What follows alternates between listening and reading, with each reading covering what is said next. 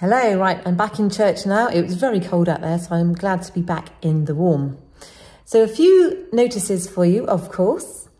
Firstly, I'm sat, as you can see, by the food bank filing cabinet. I'm sure we must be the only place to have a food bank filing cabinet, by the way.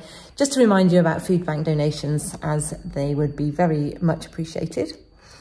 The Alpha course has started, which is great. So there's a lovely group of people joining there on that Alpha course, and if you would like to join them, or you know somebody else that would like to join them, then it is not too late. So feel free to email the office and we can just give you the details and you can join them next Thursday. Next week is the National Week of Prayer, so that's running from the 12th to the 20th of October.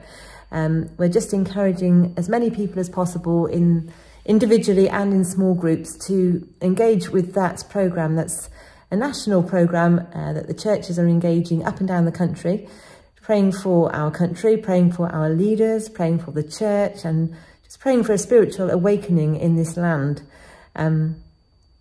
I will send out some details of that with the website, etc., where you can find some more information.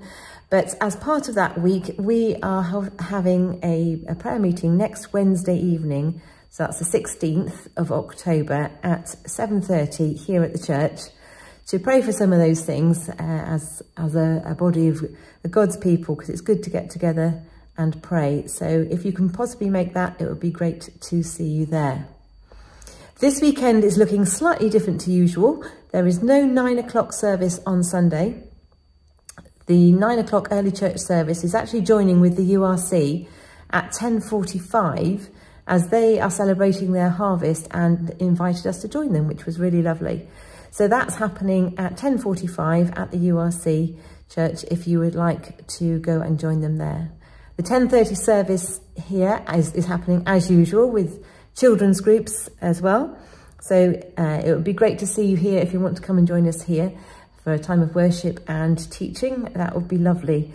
And then in the evening, you have a further chance to come and listen to David Lawrence speaking at one of his Digging Deeper sessions. So you can delve deeper into the Bible with him, which will be well worth it, I am sure. A forward notice for those of you who are church members: we are having a family forum on Wednesday, the 23rd of October.